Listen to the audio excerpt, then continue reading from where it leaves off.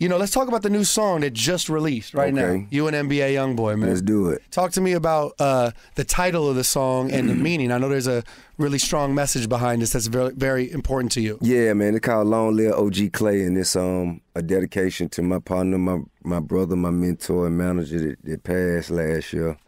And, it was just, when the song came in, this is just what I was going through at the time, so it was all, all I had to really talk about. Right.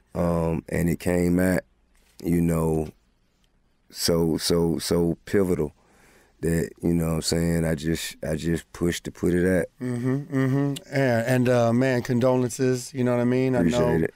My man is looking down for sure. Yeah. What made you do the collaboration? What was it about NBA Youngboy that made you want to link up? Actually, man, Youngboy reached out to me. Okay. Yeah, he reached out to me, and when he did, like I said, he sent me the record, and it was that was the only thing that was going on in my life at the time. So really, man, I that was really all I had to talk about creatively. Yeah. And it just happened, right place, right time. Right record. Yeah, he's super talented too, man. Yeah.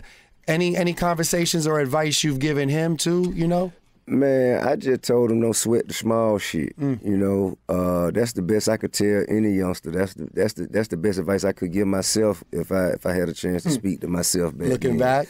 Yeah, just don't sweat the small shit, cause if it ain't gonna matter in 5 years, don't give it 5 minutes. Man, I heard that. If it ain't gonna matter in 5 years, don't give it 5 minutes. Yeah. That's a good one to live by, because how many times a day does that small shit, come across? Yeah. Your timeline, your desk, friends, family, you know what I mean? It's like, man, sometimes it's like, just let it go. Just let it go, right? Yeah. I think,